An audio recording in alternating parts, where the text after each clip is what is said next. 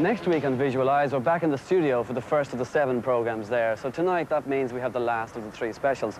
And for this special, we're in London. The reason we're in London is to see David Bowie. Now, David Bowie was the most exciting, provocative and innovative rock star of the 70s. And in 1983, he had his biggest success with the Serious Moonlight tour, the Let's Dance tracks. And this time round, he's on the Glass Spider tour. Now, the Glass Spider tour reaches Slane tomorrow. And it's the first time he's ever played a concert in Ireland. And we came to London to talk to him here at the Hilton Hotel, up on the 25th floor. So while I go up and check him out and see if he's there, you take a look at this. The last time that I did a show was 1983, and it was virtually a showcase for the songs that I've written over the last 18, 20 years. The show that I'm doing this year will be very, very theatrical compared to that last show, much more like the shows that I used to do in the early 70s. I've been working on the ideas for the last 6 months. It's more like if you can get anywhere near a rock and roll review, it's somewhere in there.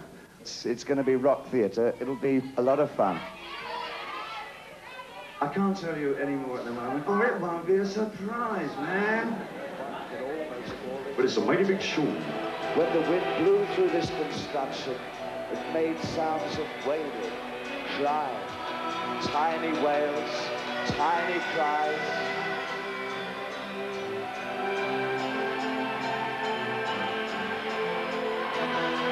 The baby spiders would search frantically for their mother, but the glass spider had long gone, having known that they would survive somehow on their own. Oh, she had blue eyes, almost like a human's. They shed tears in the winter term of the centuries.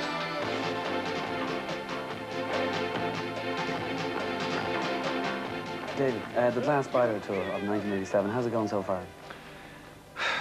Oh, is it going so far? I suppose I'm quite pleased with it. It's really difficult because it's as new to me as it is to everybody else. I mean, the complexity of the thing is really quite extraordinary. Just getting the thing from one place to another, and then getting everything set up in time. And as far as being on stage, it's a most peculiar feeling to be doing something quite so theatrical in front of such large audiences. But over the last week or so, it's been quite fantastic. Well, when you say quite so theatrical, are you talking about like just the actual sort of setup of the whole thing in terms of what it incorporates and what does it incorporate? Not only that, not in terms of just special effects or something, you know, because it doesn't actually revolve around special effects. The physicality of what happens on stage has become the focus point for me, the complexity of that physicality. There's an awful lot of modern dance involved in it. So the concentration is within ourselves on stage, whereas on a stadium thing, you usually exert a lot of energy outwards to the audience itself. But when a lot of the energy is reverting backwards and forwards between the actors and the dancers, in that way, it becomes a completely different kind of feeling. And one feels that a lot of that is broadcast out on the screens that we use.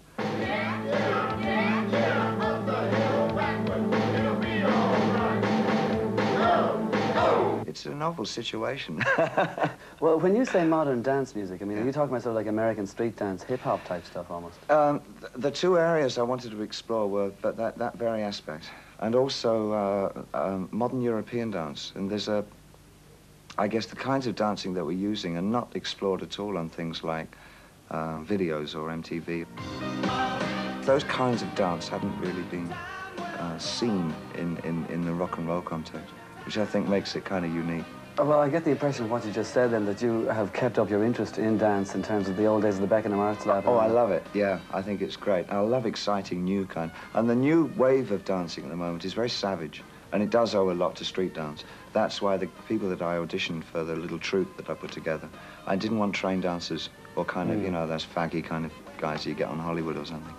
So, like, one of our guys is an ex-gang leader, another one was very strangely is a savage punk who used to be a boy in a bubble, which is the most peculiar thing. Lived for the first 6 years of his life in that situation, has developed this strange flipping thing from watching television when he was a kid and having to reply to the television by learning to flip. We worked with several people in areas of modern dance that you may well have had over here. I don't know if you ever had Momix. No. Dance company, experimental dance company from California. Well, they worked with us on a lot of the situations. From them, we took the idea of using skis and having dance things performed on skis, which are quite peculiar. Well, how nice of you to turn up. I'd like to introduce my band. On bass, Carmine Rojas. On guitar, as always, Carlos Alomar. On drums, Alan Childs. On keyboards, Dickie Cottle. I'm very honoured to have Peter Frampton on lead guitar. Hey, all right, And now, ladies and gentlemen, your health, and here's a disappearing trick.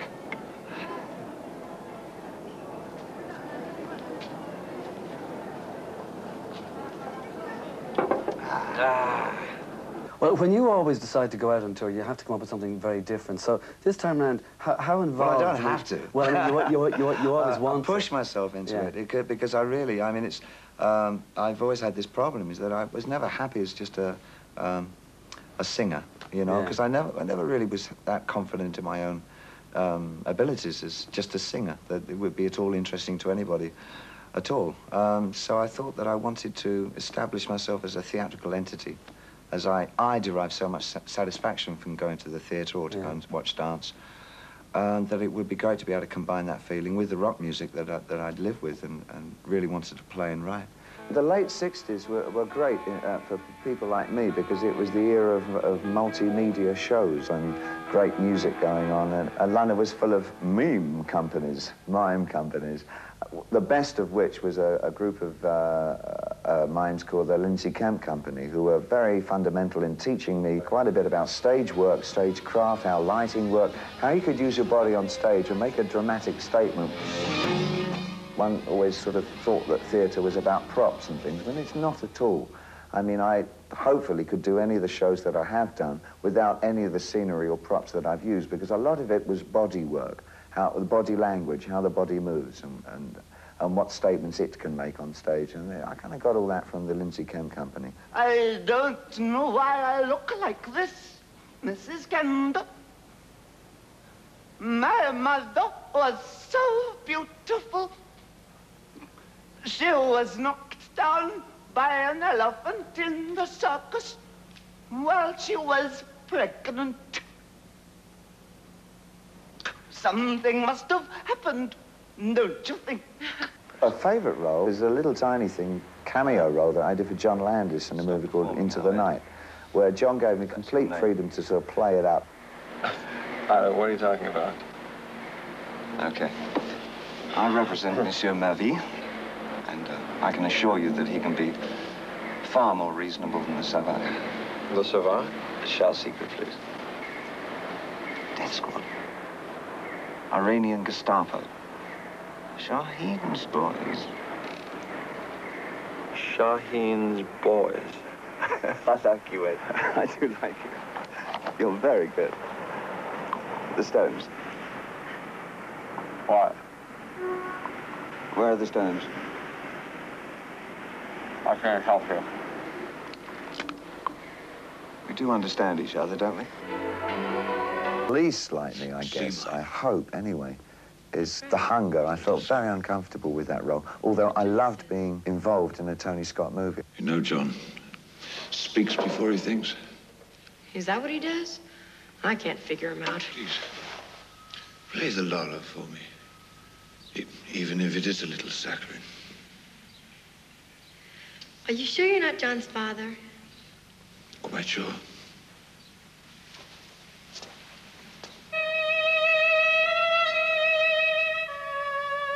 If you go back to the early images of all the from, say, Aladdin Sane and Ziggy Stardust and the whole lot, I mean, was that sort of trying to exercise some ghosts within you in some ways? Yeah, I think... being afraid to be David Bowie? A lot of those times, I guess, was a way of making up a pastiche of myself. Maybe a lot of it was just sort of exaggerations of some finer points of how I thought, or not quite so fine ways of the way I thought.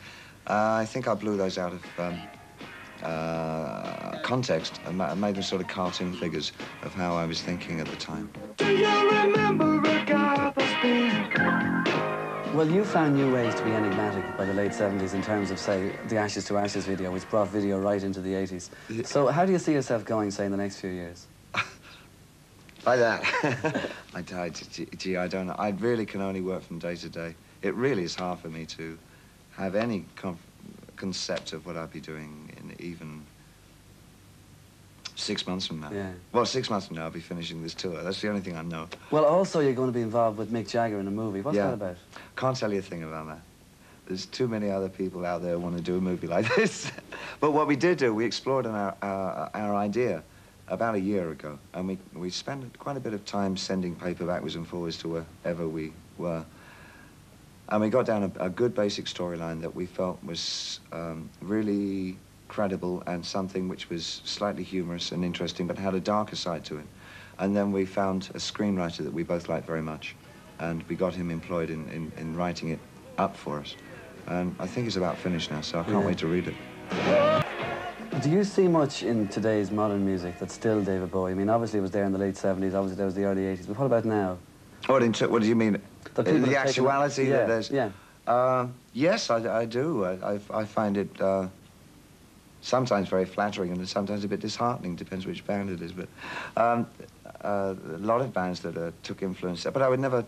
I think it's all hybrids and amalgamations of bands, you know. I don't think that any of us were ever one single influence. There was myself, Iggy, Roxy Music, T-Rex. I mean, we all put in our 2 cents and produced all this kind of stuff, this porridge of sound and look. Where does the inspiration come from these days? I mean, 1987. I think I turned inwards a lot more then. I thought I would try and be... once upon a time, I'd try and be a lot more objective and almost cold in my sensitivities or sensibilities as to what was happening outside of me. And I would establish some kind of impressionistic point of view of what was happening, almost from a detached kind of level. I was very seriously affected by my dreams. The dream state seemed to be so potently full of images and weaknesses and strengths that I felt were contained within myself. It came through art as well, when I started seeing things like movies by Salvador Dali and Buñuel and work by De Chirico. I said, yes, that's exactly how my dreams felt. And that's how I want to write, or how do you work like that? And then I started reading people like William Burroughs. I started learning about the cut-up techniques that they employed to create new ways of thinking. And I thought I'd try and apply that to writing. So that's kind of how it evolved. What's the name? What's the name? What's the name? It was a question of creating characters up until about 1976. And at that point, when I started working with Brian Eno, my emphasis changed from creating characters for stage, but actually really getting involved in finding out more about music. These days, I tend to write from what's happening within myself. So it's a lot more subjective, I think, than it used to be. So is it a lot more personal then as well? Yes, it is, actually, yeah.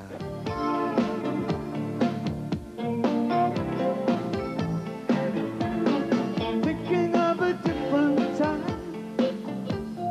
Palestine, a modern problem, bounty and your wealth in land, Sarah in the best laid plan. Oh. I've been feeling a tour coming on over the last 3 years. Tomorrow's and the yesterdays. I build slowly over a long time and ideas gradually creep in, and after 3 or 4 years I realize I've written a tour, and I then have the excitement to want to go out and do it. If you pray, all your sins are hooked upon the sky. Pray and the heathen light will disappear.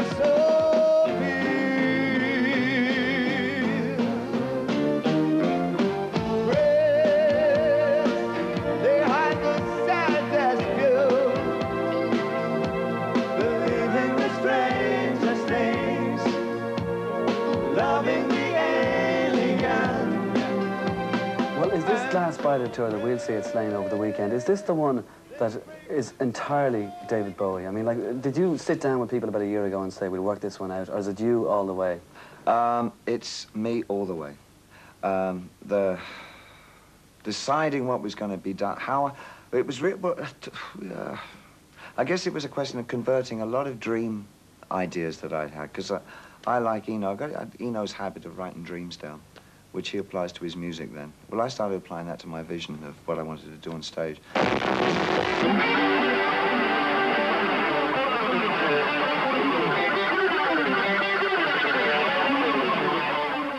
For the sake of the show, I built the set in such a way that it has a spider top, which for me is like a womb-like thing, and comes down into ship's rigging, which for me is like a sea voyage, and then life itself is played out on the bottom circus ring type thing. So. They get in a cluster. It's contagious. 4 teenagers in a car. They fix hose pipes from the exhaust into the windows. Did you hear me? Right there in a cluster. Whoa!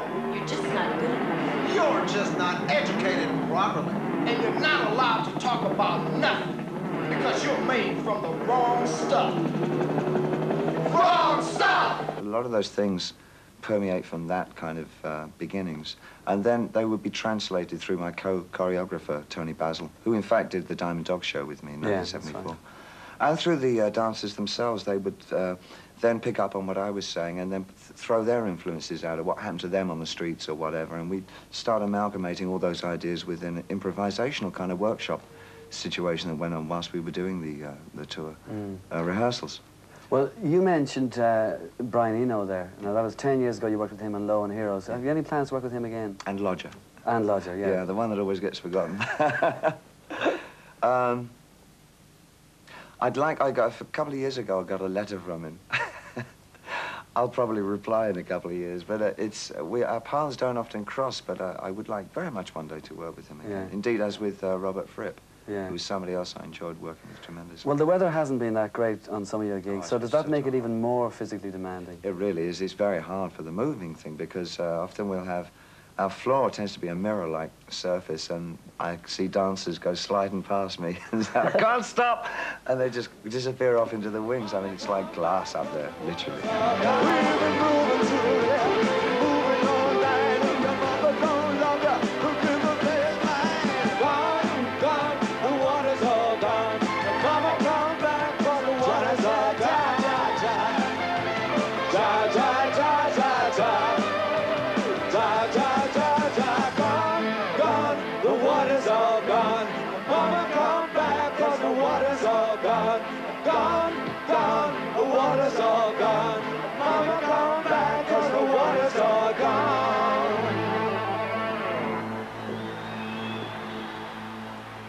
Over the weekend, you'll be playing this gig at Slane in the open air and in the daylight. Now, will that take away in any way from the dramatic effect it might have had at night in the with lights? Obviously, the lighting is pretty spectacular, but fortunately, I believe it's such a physical show that a lot of the emphasis comes from the pure physicality of it. It's relentless. It's a very fast event horizon. 3 things are often happening at the same time on stage. It's incredibly complex and quite hard to follow.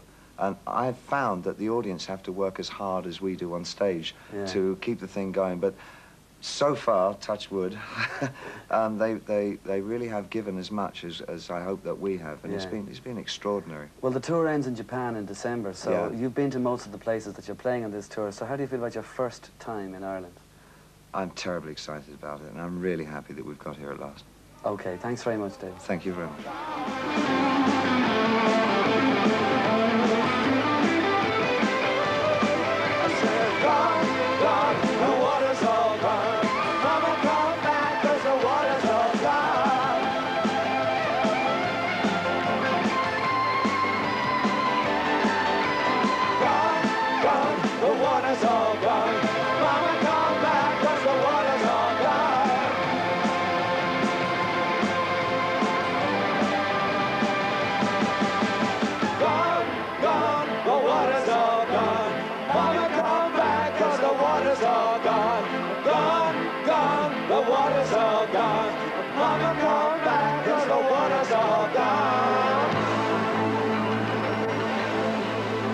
I'll tell you what, let's go from...